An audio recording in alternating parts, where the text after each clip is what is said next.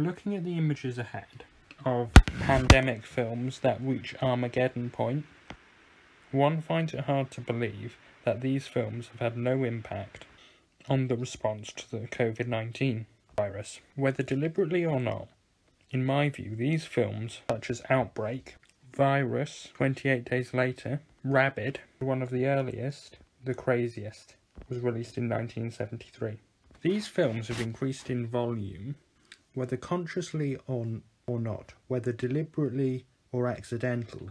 These films made over the past 20 years have caused great anxiety for an Armageddon-like pandemic among world populations.